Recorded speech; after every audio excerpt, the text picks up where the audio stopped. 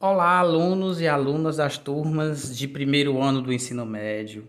Estamos começando hoje o segundo bimestre e a nossa primeira aula de geografia do bimestre vai tratar sobre as linhas imaginárias, as linhas paralelas e os meridianos e as outras informações que elas têm para nos mostrar.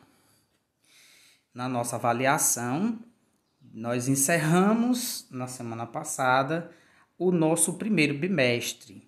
Nós tratamos nesse bimestre sobre os movimentos da Terra, nós falamos sobre o sistema de localização e orientação no espaço, falamos sobre as coordenadas geográficas, sobre a rosa dos ventos, sobre o objeto de estudo da geografia.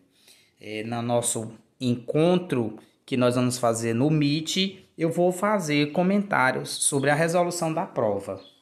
Na aula de hoje, nós vamos continuar tratando sobre as linhas imaginárias e os significados que elas trazem para nós.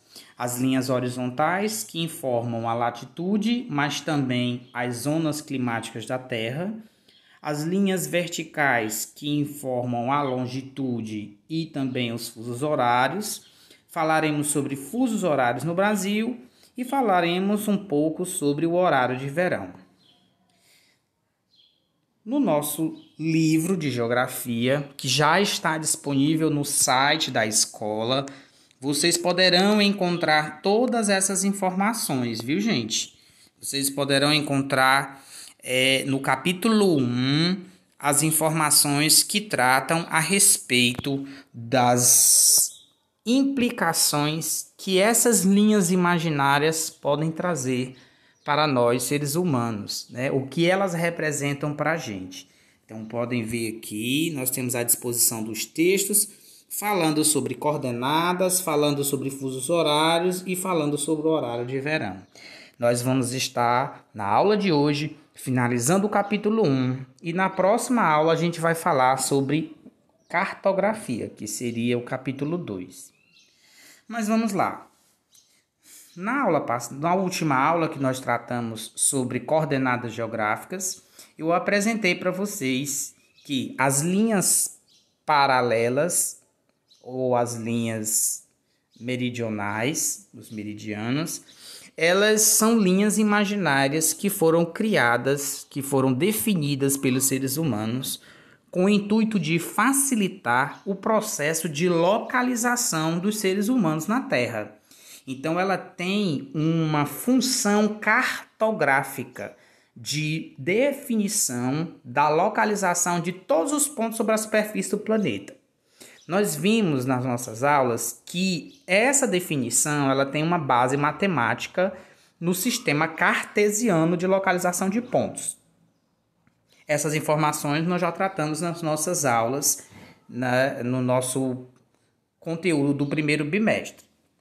Entretanto, faltou alguns elementos que deveriam ser acrescentados, que são outras informações que essas linhas imaginárias podem trazer para a gente. Então, na aula de hoje, a gente vai tratar sobre essas outras informações que a gente pode obter a partir do conjunto de linhas imaginárias verticais e do conjunto de linhas imaginárias horizontais, tá bom? Nós vimos que as linhas chamadas de paralelos ou linhas horizontais, elas determinam o que nós chamamos de latitude. E aí eu defini com vocês que latitude seria a distância de qualquer ponto da superfície terrestre, medida em graus, minutos e segundos, para ser mais preciso, de qualquer ponto da superfície da Terra em relação ao paralelo central, que é a linha do Equador, né? Então, a linha do Equador é a linha de referência que vai marcar aí a posição dos pontos em relação à questão da latitude, né? A posição latitudinal. Entretanto, sabemos que o paralelo de 0 graus, a linha do Equador, ele vai ter essa referência para a definição da latitude, mas ele vai definir também, gente, as zonas da Terra, as zonas climáticas do planeta Terra, tá bom? E aí, para a gente entender essa lógica, né, nós vamos fazer a seguinte definição. Então, as áreas que são próximas a 0 graus de latitude, as áreas que são próximas ao Equador, são chamadas de baixas latitudes, certo? As áreas que estão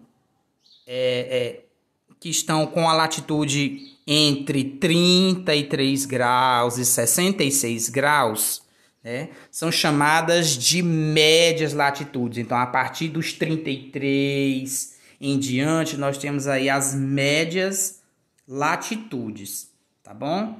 Quando chega acima dos 60 graus, nós temos as altas latitudes. Então, para auxiliar no processo de definição dessas zonas de baixa, média e alta latitude, que acontecem nos dois hemisférios norte e sul, foram definidas outras linhas imaginárias importantes, como essas que nós vamos falar na aula de hoje. Então, se vocês analisarem, os nomes dessas linhas imaginárias estão associados às constelações, né? Os nomes de algumas dessas linhas imaginárias estão associadas a constelações. Isso acontece porque, no princípio, as cartas náuticas, que eram os mapas que eram elaborados para auxiliar o deslocamento nos oceanos, eles eram feitos com base na posição das constelações, na posição das estrelas, certo? Essa influência dos antigos acabou chegando até nós aqui e definindo a posição dessas outras linhas imaginárias importantes. Vamos ver cada uma delas aqui.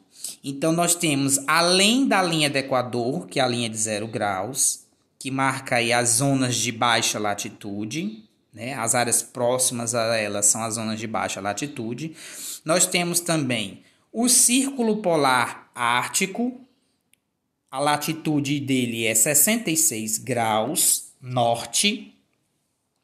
Ele está localizado no paralelo 66, no hemisfério norte, e ele marca o início das áreas de altas latitudes boreais. Nas aulas anteriores, a gente viu que boreal significa norte, tá bom? Então, todas as áreas que estão no planeta, acima do Círculo Polar Ártico, acima de 66 graus, é chamado de zona polar ártica ou zona polar do norte, certo? Então, gravem essa informação aí para a gente usar ela daqui a pouco. A 23 graus de latitude, nós temos o paralelo chamado Trópico de Câncer. Essa latitude de 23 graus norte, ela marca aí o início da zona de médias latitudes do hemisfério norte. Então, veja aqui no globo terrestre que a linha do Trópico de Câncer, ela vai delimitar o início das zonas de média latitude do hemisfério norte, que é essa partezinha em verde do lado de cima do Equador. Então, do Trópico de Câncer até o Círculo Polar Ártico, toda essa faixa é chamada de zona temperada ou de zonas de média latitude, tá bom? A mesma coisa que nós temos no hemisfério norte se repete no hemisfério sul. Nós temos o Trópico de Capricórnio a 23 graus sul, que vai marcar aí o paralelo 23. Está escrito errado aqui, mas não tem problema, vou corrigir depois. É o paralelo 23 de latitude e ele vai marcar o início da zona de média latitude meridional, que nós vimos nas nossas aulas anteriores, que significa sul. E o Círculo Polar Antártico a 66 graus ao sul, que vai marcar o paralelo 66 e marca aí o início das zonas de alta latitude do hemisfério sul. E aí ficou definido, gente, 5 zonas climáticas do planeta Terra, tá bom? Mas, professor, por que tem o nome de zonas climáticas? Porque essas áreas, gente, vai demarcar aí uma diferença na variação de temperaturas, tá bom? Então, vamos entender o seguinte. Essa diferença de temperatura, ela vai acontecer da seguinte forma. Quanto mais próximo ao Equador, mais quente. Quanto mais próximos aos polos, mais frio. Nós vamos estudar melhor isso quando a gente for falar de climatologia, que a gente for estudar a atmosfera. Mas é interessante que vocês percebam logo essa informação. Então, essas zonas de temperaturas diferentes no planeta, elas vão ser definidas por essa razão aqui, pelo ângulo de inclinação que a radiação solar forma com a superfície terrestre.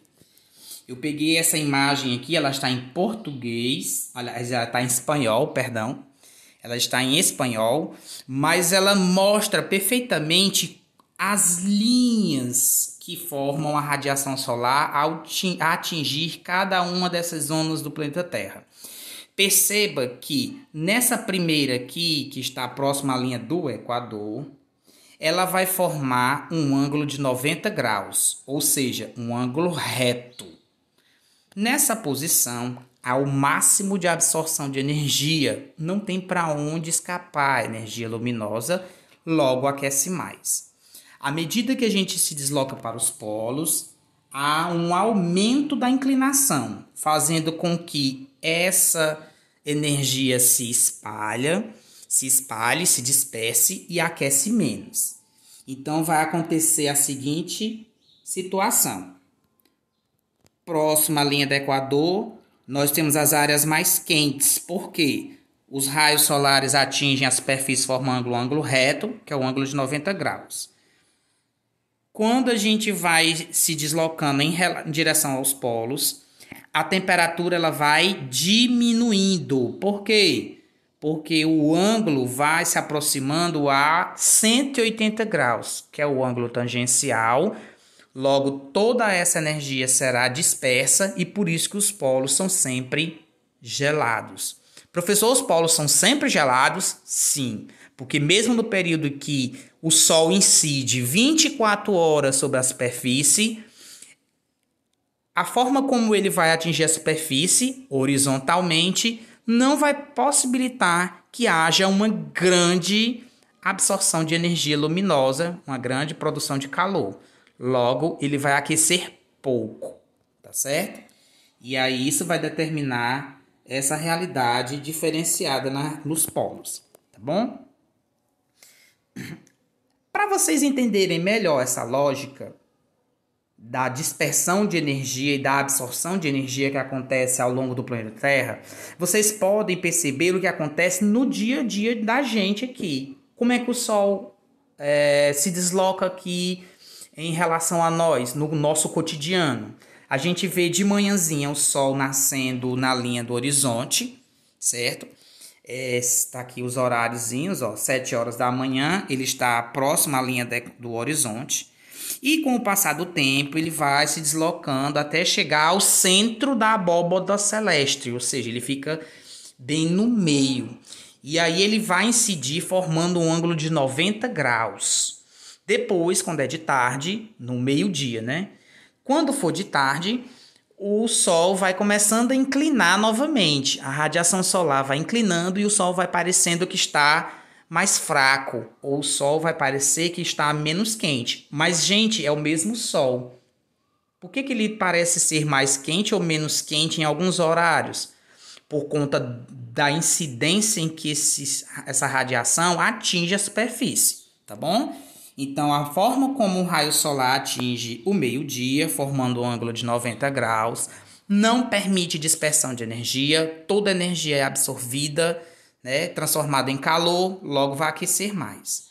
De manhãzinha ou de tardezinha, o ângulo que a radiação solar vai atingir com a superfície é próximo aos 180 graus, é um ângulo tangencial, logo vai aquecer menos. Tá bom?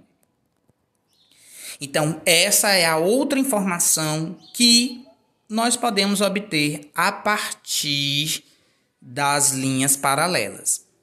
Da mesma forma que as linhas paralelas, os meridianos também trazem outras informações. E aí nós já vimos nas aulas anteriores que eles informam os fusos horários, certo?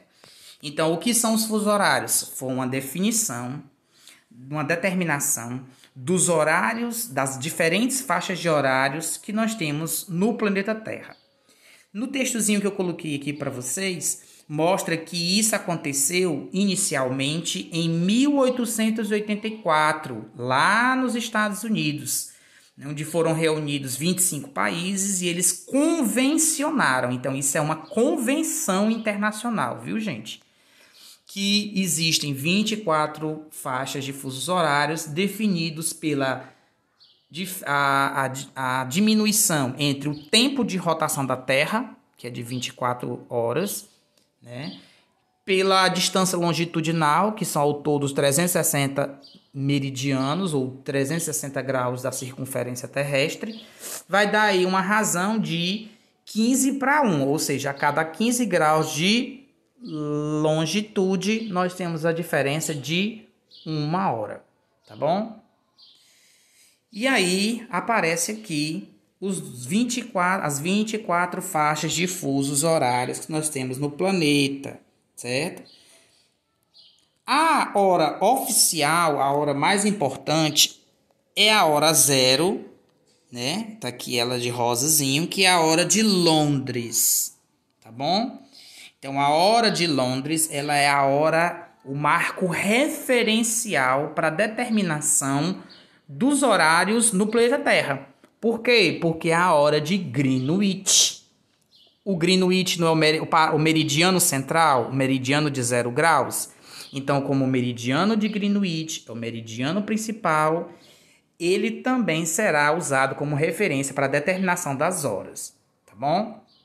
Então, a hora de Greenwich ou a hora de Londres, ela é definida como a faixa de horários referência, que é usado como referência para definir todas as horas do planeta Terra. Como o planeta ele tem uma rotação de oeste para leste, né, acontece o seguinte: as horas serão sempre adiantadas para leste, ou seja, as horas a leste de Greenwich serão sempre adiantadas e as horas a oeste serão sempre atrasadas. Ou seja, aumenta horas cada 15 graus de longitude, se eu estiver deslocando para leste, ou diminui 1 hora a cada 15 graus de longitude, se eu me deslocar para oeste, tá bom? E aí, quantas faixas de 15 graus eu vou passando, vai ser a diferença de horários que nós vamos encontrar. Essa hora de Greenwich, ela recebe o nome de GMT, que tem a traduçãozinha Greenwich Mean Time, que é a hora média de Greenwich, ou, em outras palavras, a hora oficial do mundo. Todos os países, gente, têm uma hora oficial, que é aquela mais importante, que é definida como referência para marcar as outras horas do país, certo? Por exemplo, aqui no Brasil, a nossa hora oficial é a hora de Brasília, que é a nossa capital. Nos Estados Unidos, a hora de Washington, que é a capital dos Estados Unidos, tá bom? Então, a hora oficial é a hora referência mais importante. Para o mundo, essa hora oficial é a hora de Londres. Um dos aspectos que é muito cobrado no conteúdo de fusos horários são os cálculos de fuso horário. Para fazer isso, você deve considerar, certo, que Londres é a hora oficial, tá bom? Que a hora de Londres é a hora oficial. Tudo que tiver a leste, as horas vão aumentar, né? Nós temos aí 12 faixas de horários a leste de Londres e 12 faixas a oeste, onde as horas serão atrasadas, tá certo? Essa linhazinha vermelha que a gente vê de um lado e do outro do mapa é chamado de linha de mudança de data.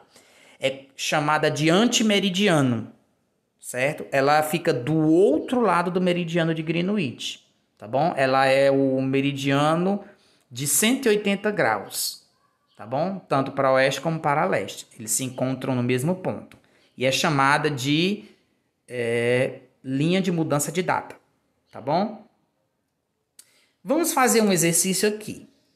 Digamos que são 12 horas no horário de Londres, certo? Observem, gente, aqui, ó, a indicação dos horários aqui, dos fusos horários.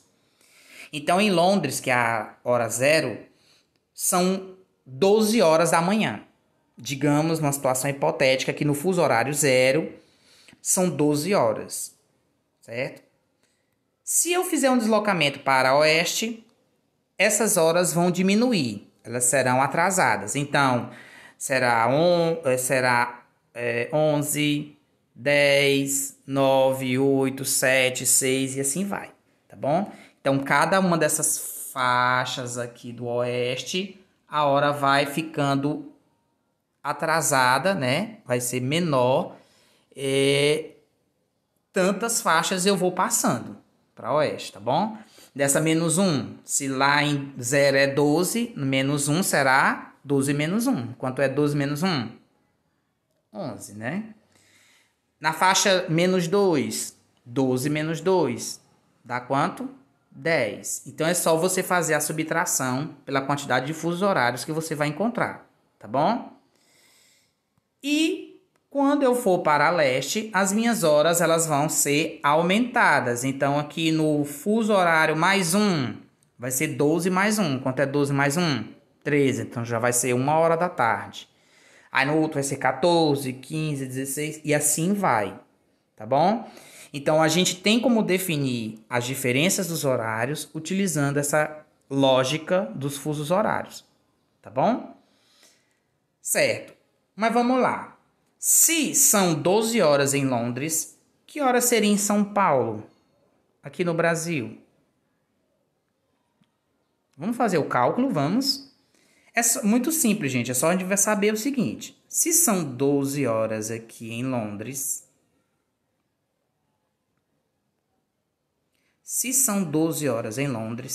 São Paulo está no fuso menos 3. É só você acompanhar aqui, ó.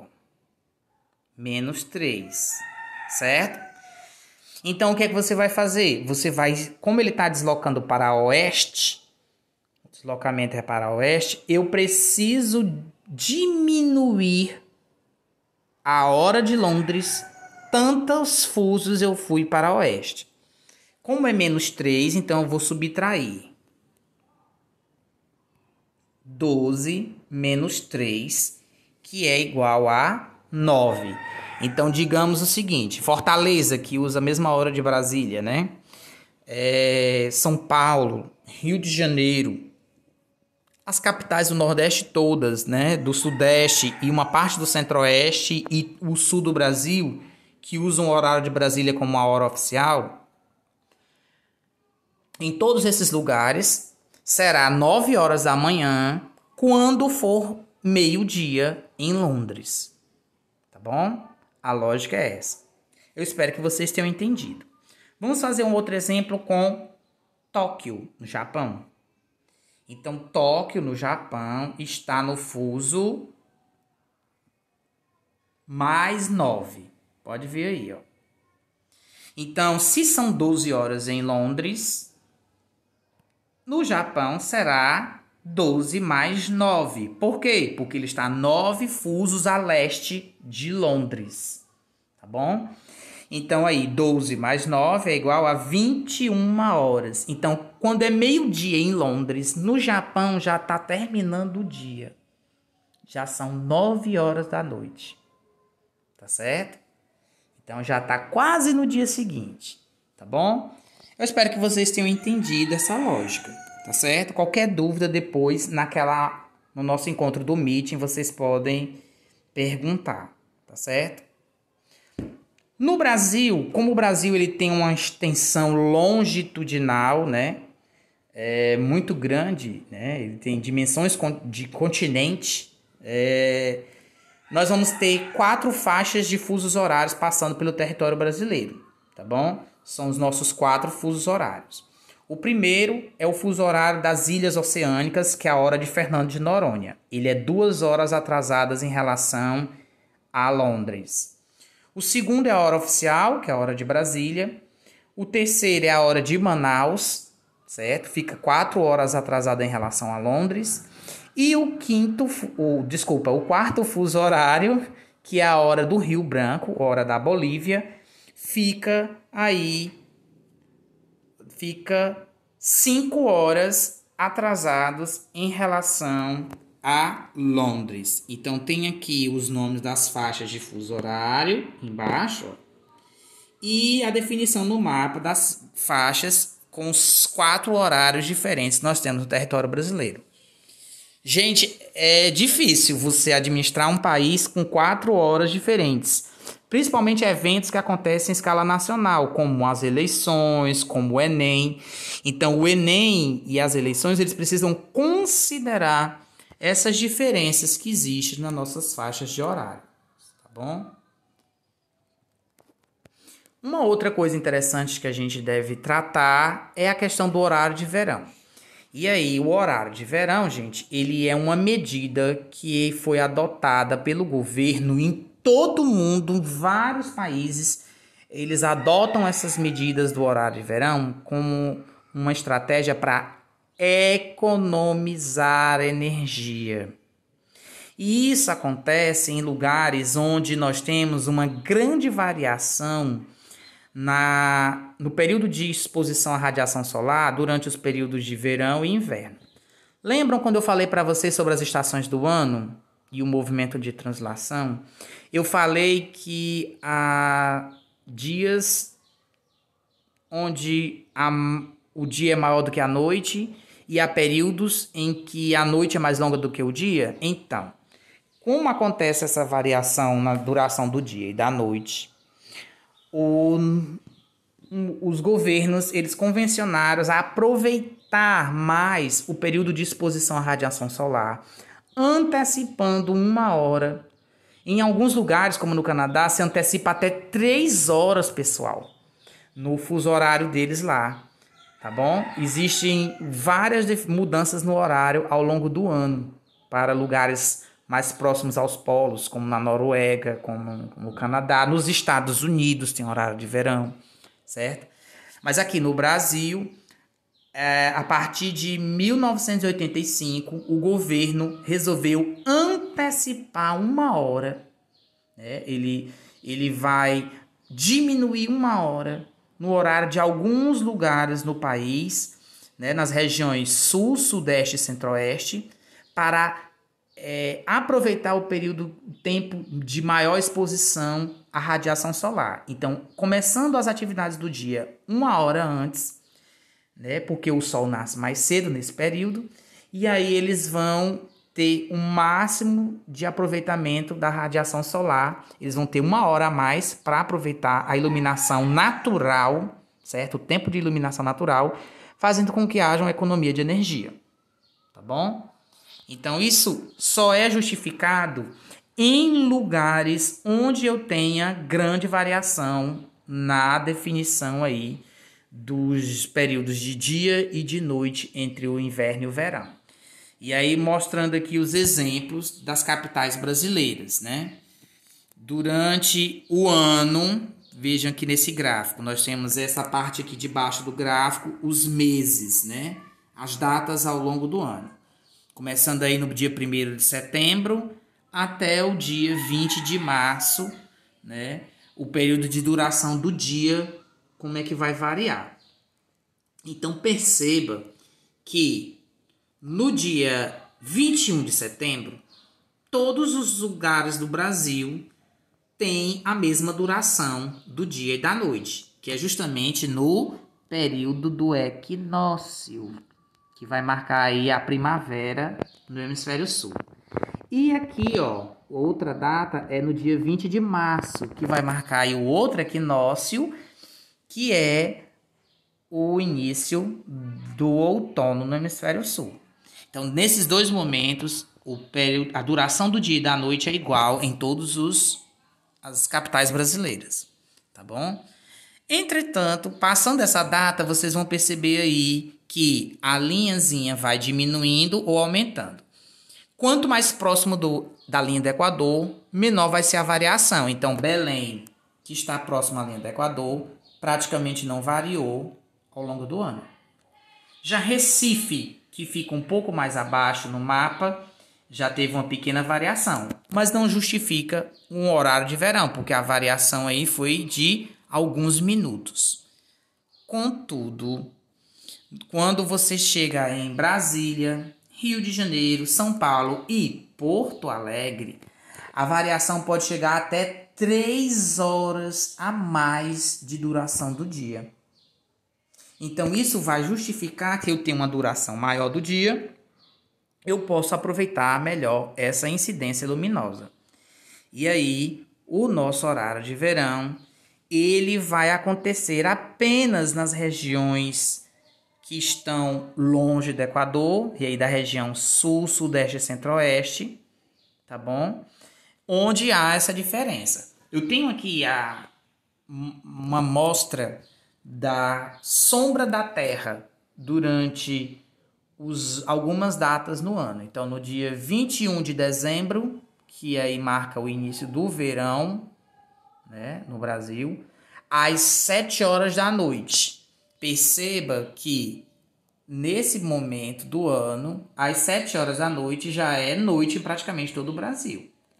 Contudo, no dia 21 de outubro,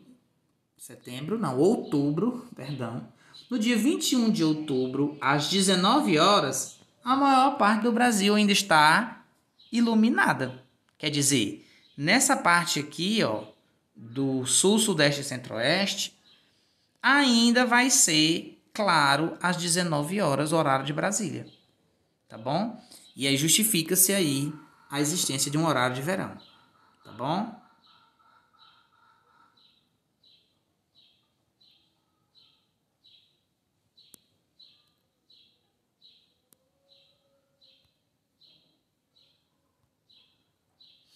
Na nossa próxima aula, nós vamos começar falando sobre cartografia. Cartografia tem muita coisa para a gente conversar, tem muita coisa para a gente falar, mas aí, gente, infelizmente, no ensino remoto fica muito difícil trabalhar, principalmente a parte de cálculo de escala. É bem complicado a gente fazer conversão de medidas, então eu vou fazer um apanhado mais superficial esse ano no estudo sobre a cartografia, tá bom? Muito obrigado, gente, pela atenção de vocês. Não deixe de fazer as atividades no formulário e a gente se encontra, tá certo? Tchau, tchau. Obrigado.